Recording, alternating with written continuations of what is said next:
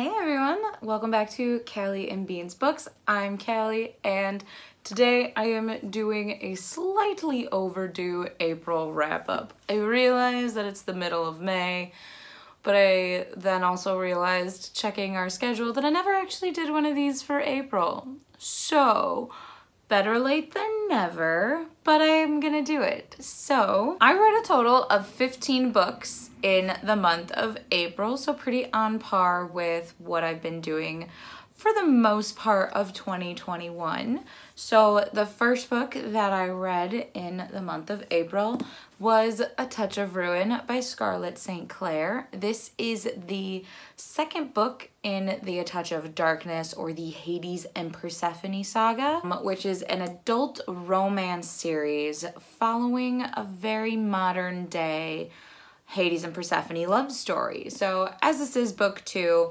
I'm obviously not going to go into too much detail. I did give this 4 stars just for the sole entertainment factor. With books like this, and from Blood and Ash and romance novels, I'm not reading it for the amazing world, for the literature. I'm reading it for enjoyment factor, because that's what these books are. They're a good in-between between all my high fantasy books, to just sit back and enjoy and binge a good smutty romance.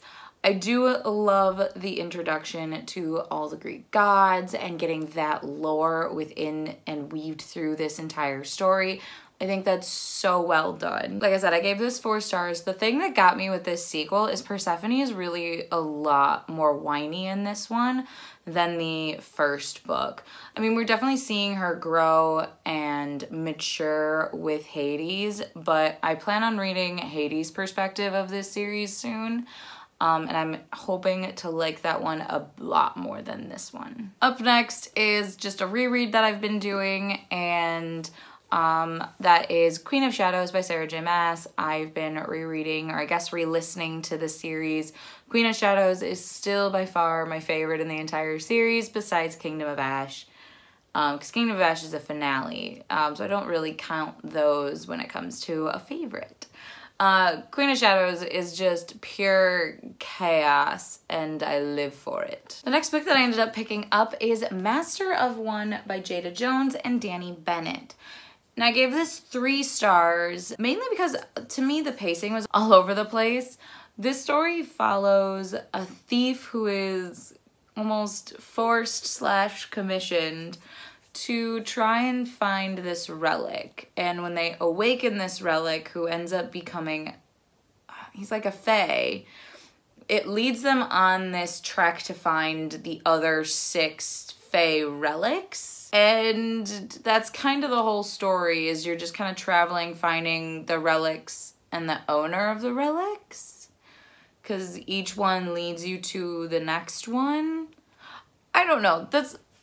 I only gave this 3 stars. It was very confusing to follow, and the pacing was all over the place, and I did not care for the main character. Now, I swear like a sailor, and I love seeing swear words in my books. This had so many random swear words. Some of them made sense, but they were just randomly thrown into sentences, just for that shock factor of, oh, this is technically YA, but they're dropping so many F-bombs. So that was a little jarring. I do say I liked the aspect of how each puzzle piece had to find the next puzzle piece. I thought that was really an interesting take, and a very unique take on that lost treasure kind of trope in stories. But the way the world worked was so confusing, and even as I read the end of the book, I didn't really understand the point. I don't know, it almost feels unfinished.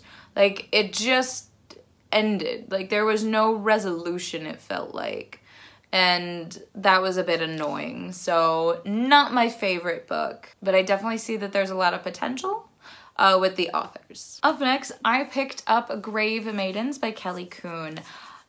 I gave this 2 stars. I really loved the concept. The concept of this book is, it is 2 girls, 2 sisters, and one is chosen to be a Gravemaiden, which basically means that when the pharaoh or emperor dies, these, I think it's 4 or 5 women have been chosen to go into his tomb to accompany him to the next life, basically meaning that they will be killed with him when he dies. They are his wives in the next life. So we followed the sister of a girl who's been chosen as a Gravemaiden, trying to prevent that from happening. And the thing is this is like a very prestigious title to be called a Gravemaiden. So the sister was very like, I don't want to be rescued.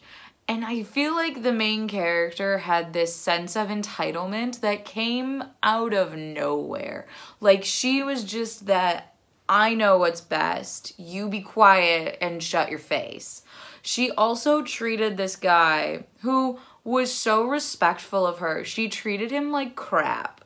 And I didn't appreciate it. Because what I assumed was going to end up happening was he felt entitled to her. Like, there was this weird love interest.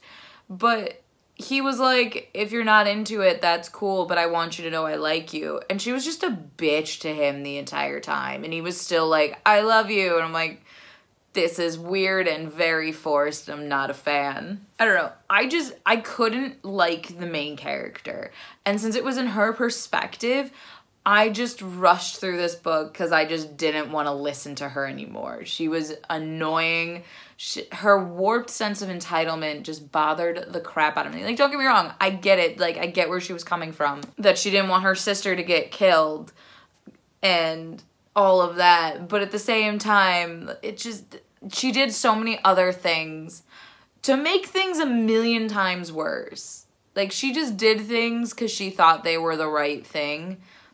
And just made things, everything a million times worse. And it was annoying. I wasn't a fan. Up next, I picked up The Diviners by Libba Bray. This book has been sitting on my shelves for so long.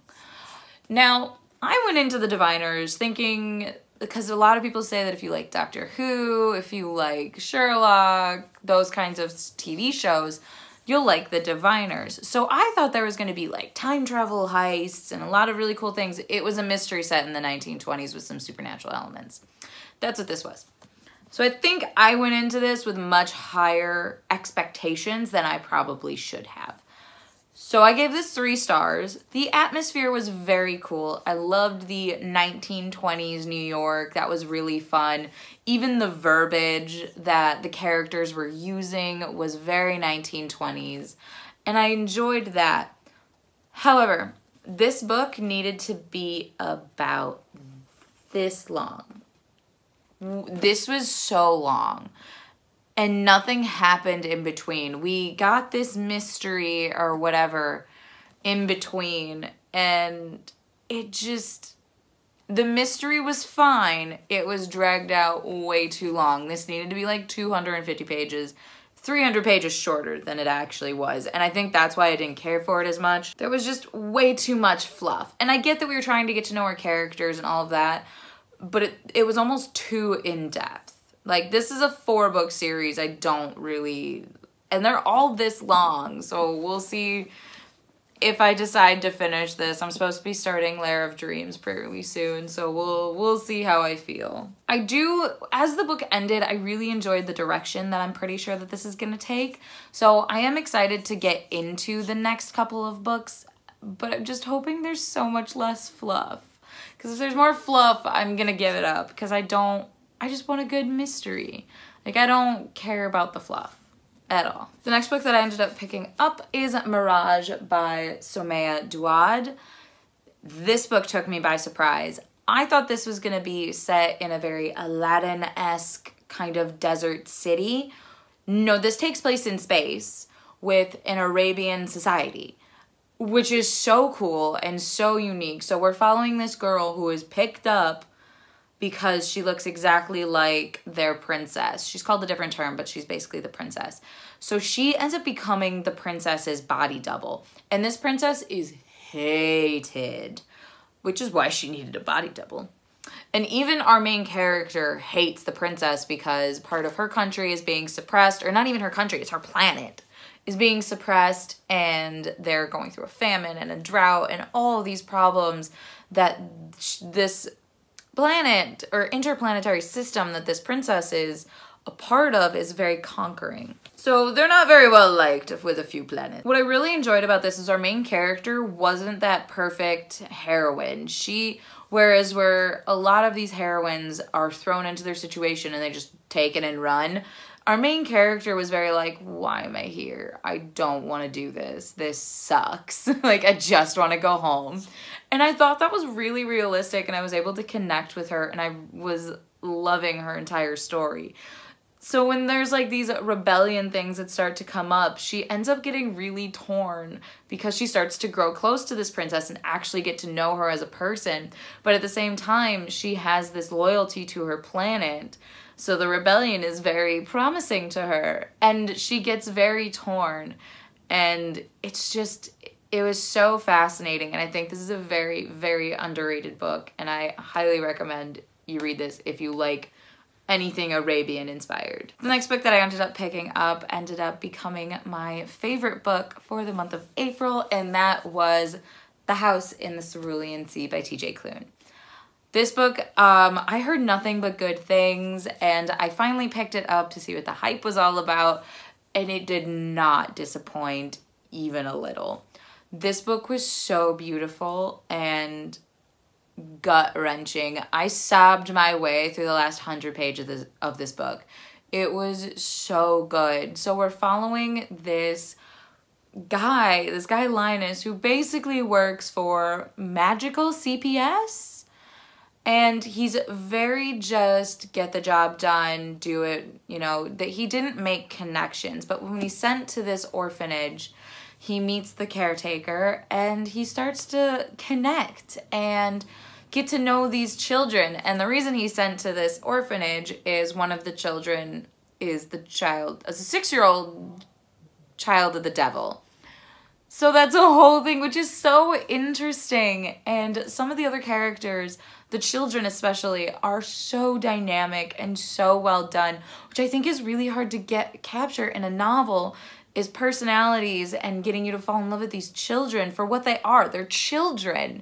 And I loved each had their own individual personality and their own little spunk like all children do. And it was just so good. And I highly recommend this book. It's just beautiful and magical, and I loved every second of it. I forgot to give it the star rating. I gave this 5 stars. Up next, I picked up the Silvered Serpents by Roshani Chokshi. This is book 2 in the Gilded Wolves series, which I fell in love with. It is a very cool 1800s steampunk national treasure kind of book. And this one kept it going.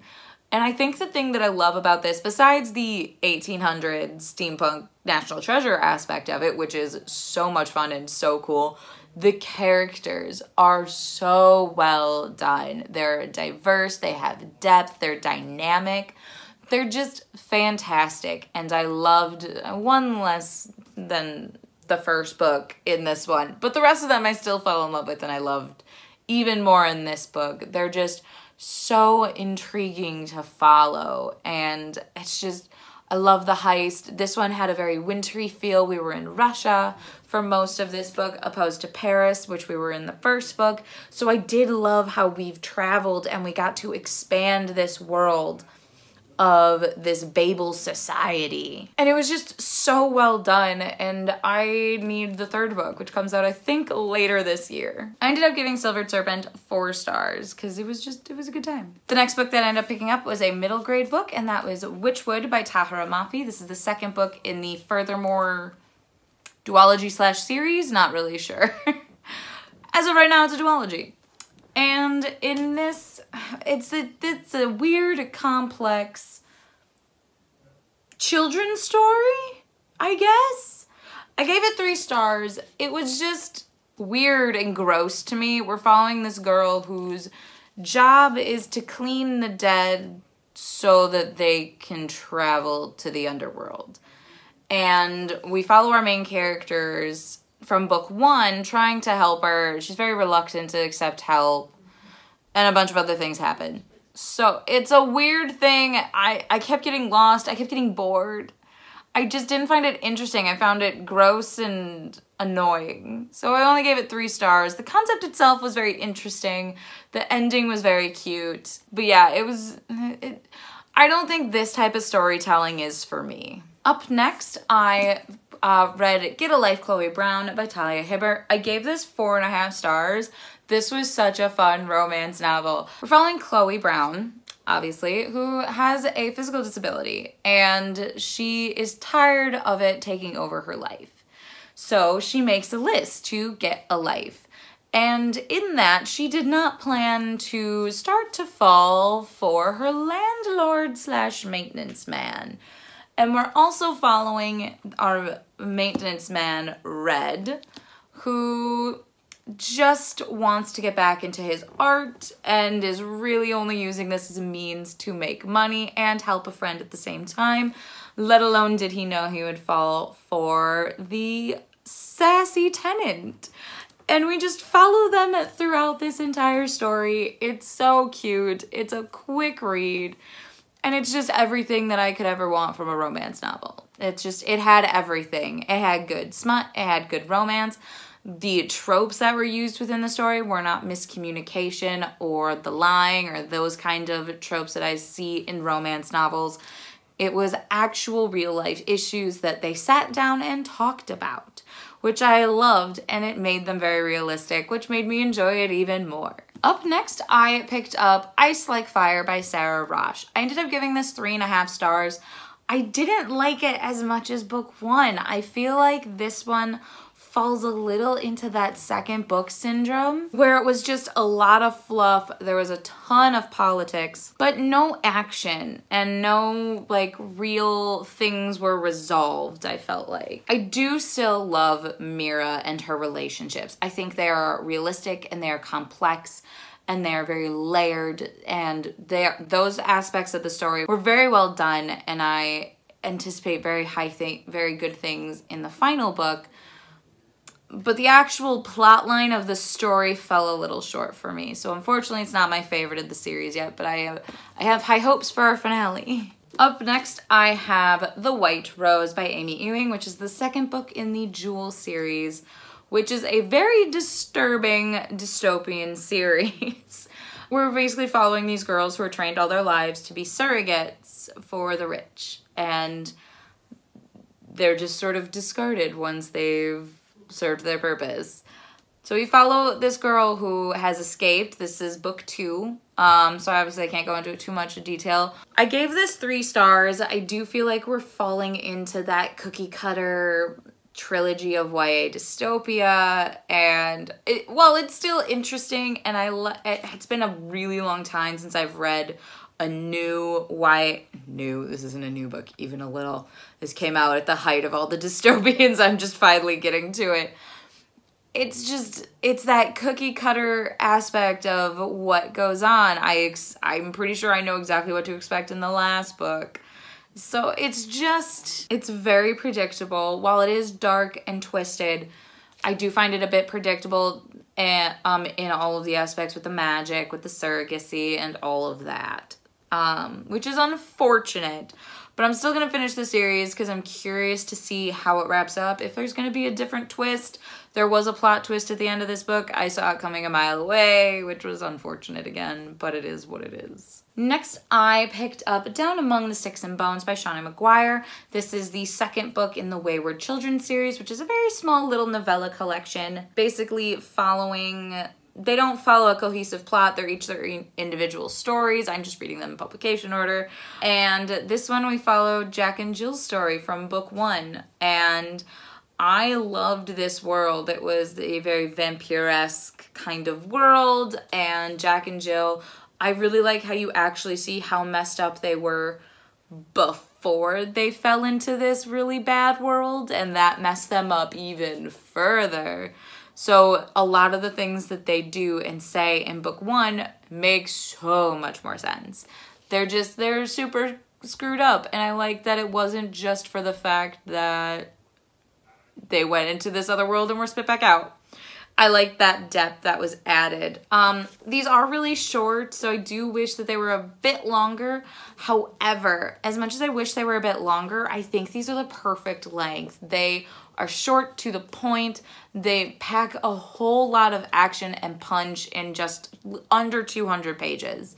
And that's exactly what I kind of want and now expect from these books. So I'm excited to keep reading with this series because I'm pretty sure there's going to end up being like 10 of these. I gave this book 4 stars. Up next, I actually picked up another romance. I picked up Kiss My Cupcake by Helena Hunting. And I think that this was really fun. Again, just a really fun, lighthearted little romance. This one was a baker next to a bar, and they had to share a wall and deal with their issues, and then they end up falling for each other, which was so cute and adorable. The slow burn, I feel like, was very drawn out. I know at each time I hit the 100-page mark, I'm like, okay, I get it. They're both stubborn and broody. Let's do the thing. Come on. There was that. However, when that part did show up within the story, it took off like a freaking rocket, and I loved it. It was really fun. The 2 different bar settings, because her bakery was a bar-themed bakery, so all her cupcakes were like mimosa cupcakes, mojito cupcakes. She had specials. It made my mouth water, and all I wanted were cupcakes after I read this book. So that was a whole thing. And then his was an axe throwing bar, which was just so fun, and I've been axe throwing. It's super fun. So I just think this was so fantastic. I think it was a good time. I ended up giving it 4 stars. And finally, the last book that I ended up reading in the month of April was Kingdom of Flesh and Fire by Jennifer L. Armentrout. I gave this 4 stars. It had the exact same issues that I had with book 1, which was everything was drawn out. These are such long books, but at the same time, they're really fun. I just think the romance aspect is drawn out. We get so much more history in this book, and I loved that about this world. Because the first book, to me, we didn't get enough about the world and how it worked and the different creatures and the different races and the different kingdoms. This, we got it, and we got it in the most hilarious way. And I thought that was really fun. I love Poppy and Hawk. I think they're fantastic. And the introduction of Kiernan is just chef's kiss. I love Kiernan. He's just he's a hot mess, and I love it. One of the things I did come prepared for when I started reading this book is I know that the ending of this was very jarring for a lot of people. So I was ready for something to happen at the end of this book. I was not, however, ready for what actually happened at the end of this book. I finished this book at like midnight, 1 a.m. My husband was playing video games, and I'm in the next room finishing this book, and I think I scared him because I screamed across the house because of what happened at the end of this book. So thankfully the 3rd book's out, and it's on my TBR for the month of May because I need some goddamn answers to what that was. I have so many questions, just so many questions of what this nonsense is. Like I said, I gave it 4 stars. I'm loving this series. It's super fun. I'm really sad that I'm almost caught up on it. And those are all the books that I ended up reading in the month of April. Let me know what books you really enjoyed. If you read any duds, let me know. I obviously had a relatively slow start to the month of April, which was a bit... It's gonna happen. I expect it to happen. I've accepted that DNFing is a form of self-care, so you should DNF as well as a form of self-care because reading should be fun and you shouldn't drag yourself through books. I definitely wish I've DNF'd a couple of the books I read this month. But it is what it is, and that's gonna be it for today's video. Thanks for watching. Please like, comment, and subscribe to our channel. We post videos every Tuesday, Thursday, and Sunday, and I will see you guys in our next video. Bye!